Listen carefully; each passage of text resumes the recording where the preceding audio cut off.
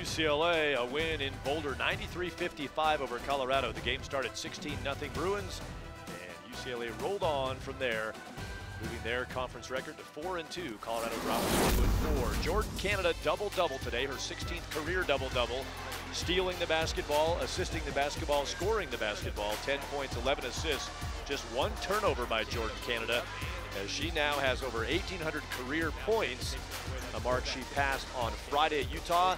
And today she goes over 700 career assists, first ever Pac-12 player in the history of the conference to combine for 1,800 points, 700 assists in a career. And today the assist landmark. She's now the #1 all-time assist maker at UCLA. Leading scorer in the game today, Japreece Dean, a junior, with 21 points. She hit 5 threes, 5 of 7 from deep.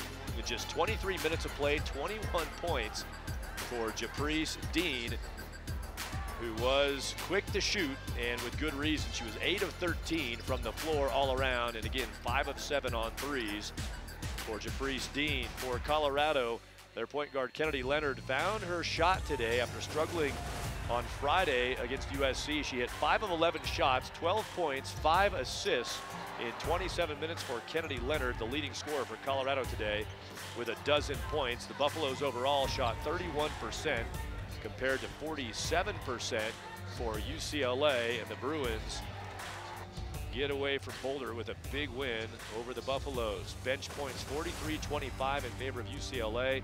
Colorado 18 turnovers, most of those in the first half, as UCLA was too quick and tough on the Buffaloes in the passing lanes all game long. UCLA gets the win, and they will host the Northern California schools next weekend, while Colorado will try to right the ship.